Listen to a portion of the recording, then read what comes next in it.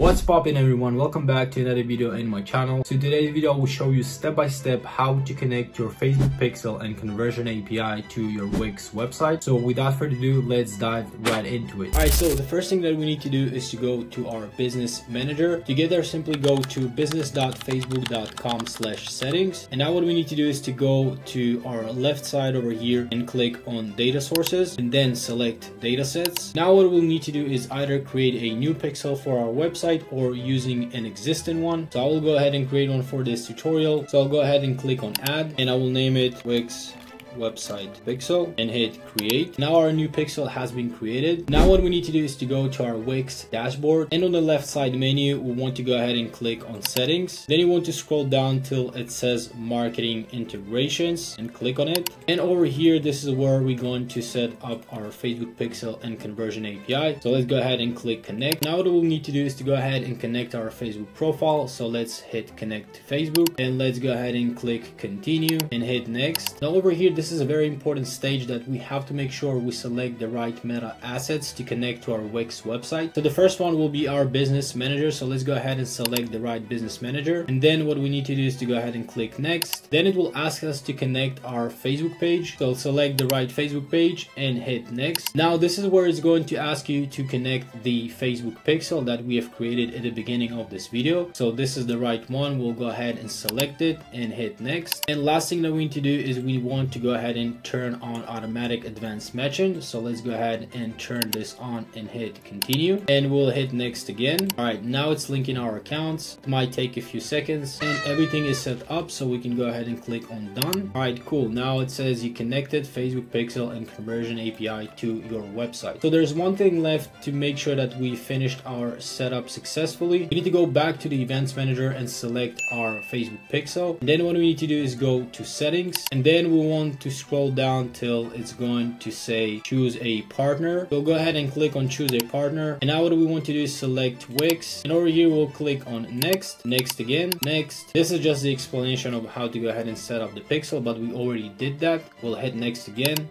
next. And now what we'll do is we'll go ahead and type in our website URL, and then we'll click on send test traffic. Now what this will do is it will go ahead and activate the pixel to make sure that we actually get some activity. So you can go ahead and just scroll a little bit, just click on a couple buttons, and then you want to go back to Facebook, and then you will receive this message meaning your Facebook pixel is active and Facebook has verified it. Now all we have to do is click next again, and we'll hit next again, and we can go ahead and click on finish. Now the last thing that we would like to do is to install a Chrome extension called Meta Pixel Helper. This will help us to verify that the pixel is firing properly. And then what we want to do is to go again to our website, and as you can see with the Chrome extension, it says that our Meta Pixel is firing properly, and you can see page view over here, and we have this green tick meaning everything is working properly. Alright guys, this is pretty much it for the video. If you did find some value in it, make sure to drop a like and subscribe to the channel if you haven't already. Make sure to check out some videos over here. Thank you so much for watching guys, and until the next one, peace.